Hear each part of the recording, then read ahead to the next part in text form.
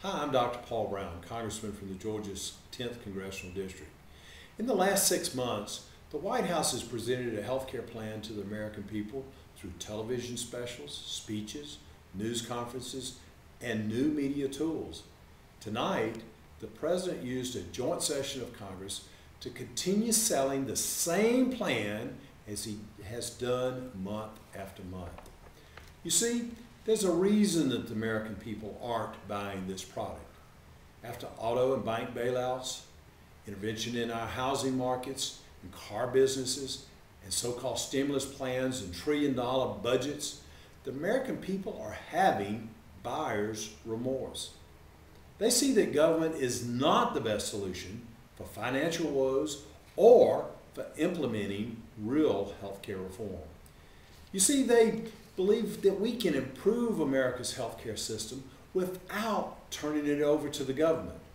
I spent August listening to my constituents.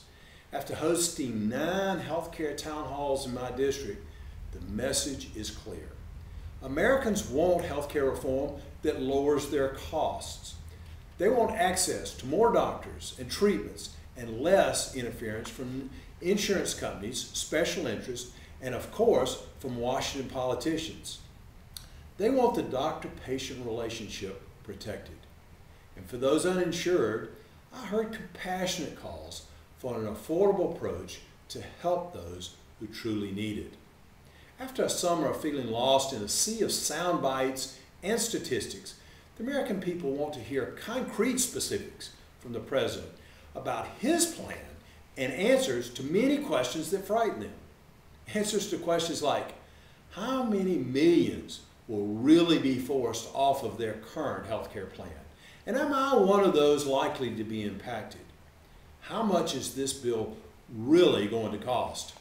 Is America going to be in a financial position where my grandchildren and children will not be saddled with the debt of this bill?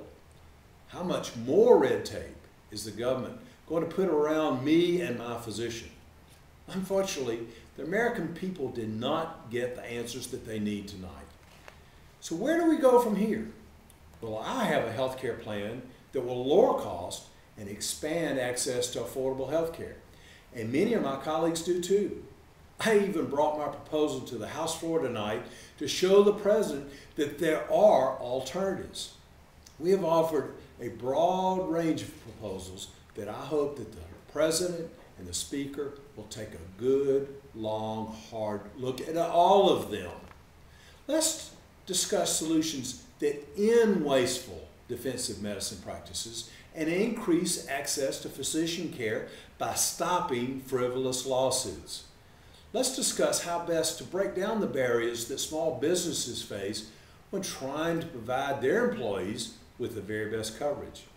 Let's discuss how Americans can keep their current coverage if they like it and make it easier for them to transport it across state lines or even from job to job. Let's have a conversation about expanding group choices and enable Americans to form groups to purchase low-cost health care, such as insurance through clubs, alumni pools, or even through their credit union.